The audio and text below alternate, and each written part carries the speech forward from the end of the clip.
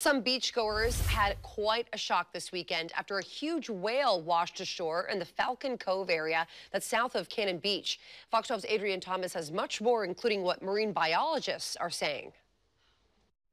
Researchers with the Seaside Aquarium say this massive 43-foot-long gray whale washed up on the beach here in Falcon Cove about 3 days ago. Researchers have collected some tissue samples to see what caused this whale to die, but locals tell us they're just shocked a whale this big washed up on shore so close to Cannon Beach.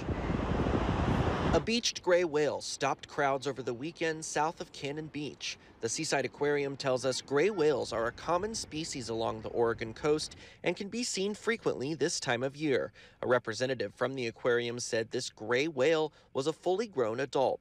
Tina Eilers has lived in Cannon Beach for 25 years and says she's seen a handful of beached whales over the years, but it's not very common. It's always very interesting to see when they wash up. So I heard about it, some friends posted about it online, and so I came down to just check it out. I have seen seals, but I have never seen a whale. Sue Paduano owns a vacation home just a short walk from the whale.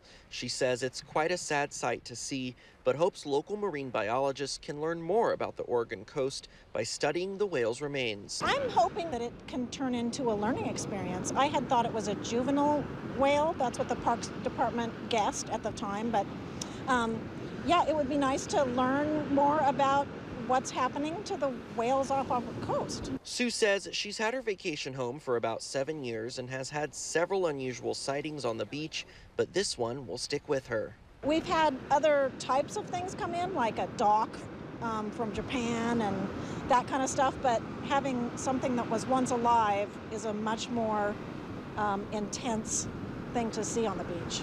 A representative with Seaside Aquarium says the Oregon Marine Mammals Stranding Network is handling the research efforts behind this whale's death.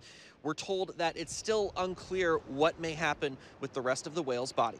Near Cannon Beach, Adrian Thomas, Fox 12 Oregon.